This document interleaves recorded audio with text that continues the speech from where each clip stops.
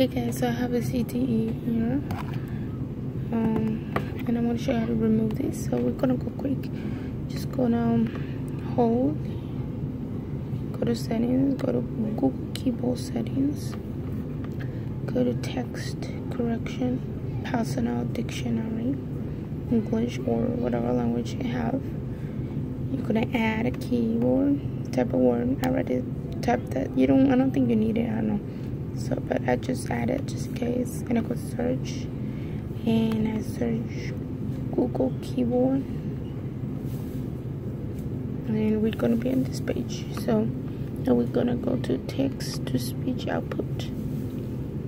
I'm gonna go to the Google text to speech settings, install voice data. Gonna go on these little 3 dots, and we're gonna open sources license. Now it really doesn't matter what you press, and just one word, and you're gonna go hit search, and we're not into the phone. And I already have that, but you can go to Chrome, and you're going to download quick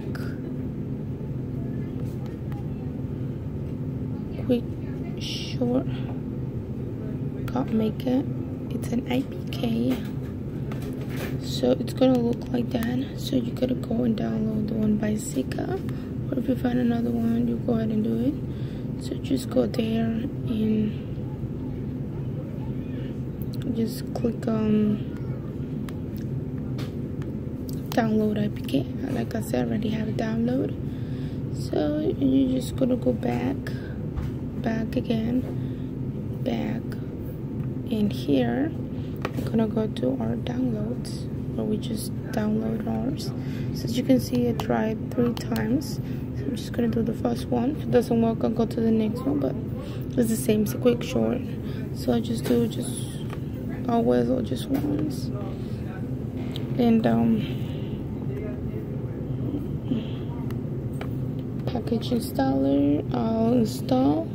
When you do this, it's going to ask you to go to settings. You go to settings and approve the unknown sources. You enable that, and then you come back and do this again. So you're going to open.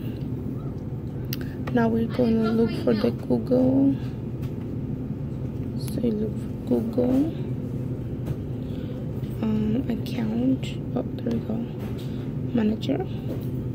And we just look for the type in email password. This first one right here. So you just click there and you hit try. You click on this 3 little dots, browsing. Okay. And on this point, you gotta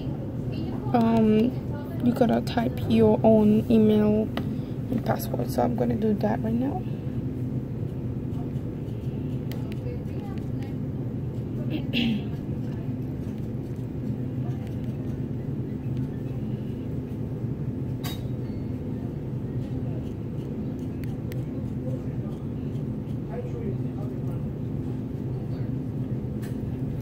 Signing in.